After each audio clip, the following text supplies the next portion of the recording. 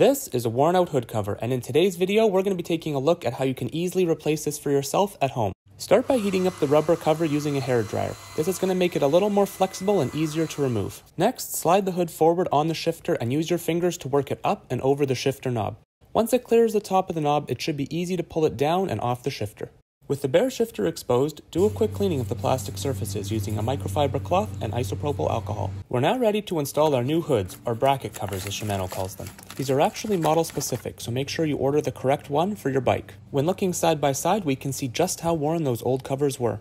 So on to the installation.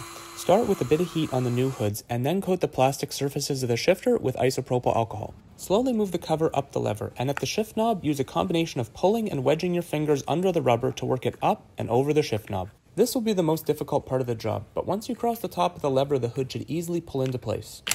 To finish off, fold back the top of the hood and line up the rubber grommets with the matching part of the shifter. Push these into place and pull the hood down and back to secure its position. The new hood should fit snugly on the shifter and have very little movement if you try to twist it.